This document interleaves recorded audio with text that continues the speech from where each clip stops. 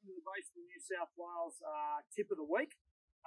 Today we're going to cover a little 3-drill routine that you can do to work on the fundamentals of your swing.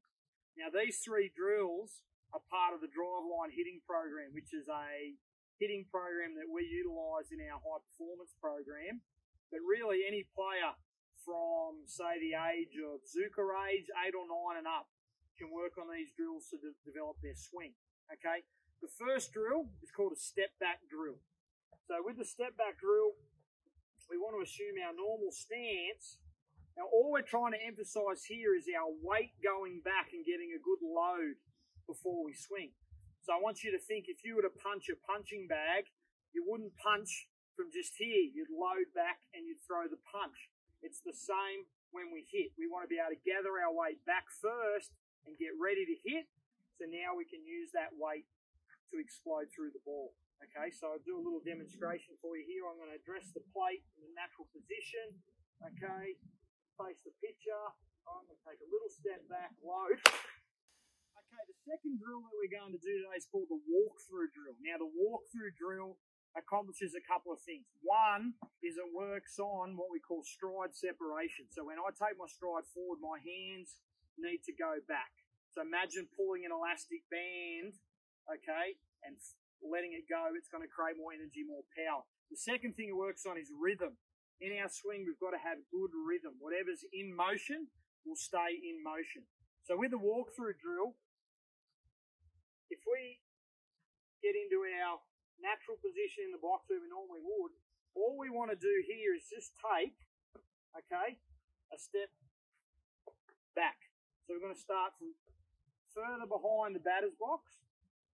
And all we're going to do is with our back foot, we're going to stride behind our front foot, which puts us in a closed position. And essentially it's like a Happy Gilmore. Okay, we're going to go down, back, swing.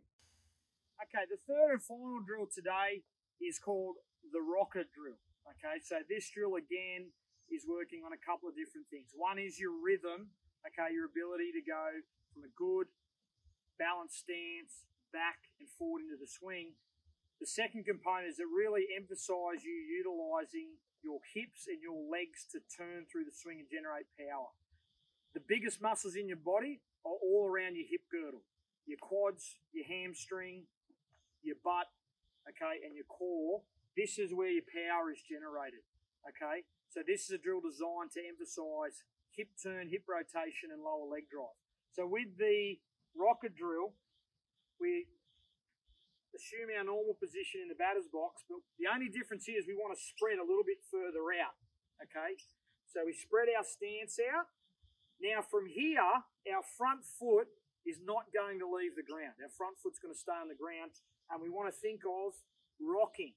So we go forward, back, forward, back.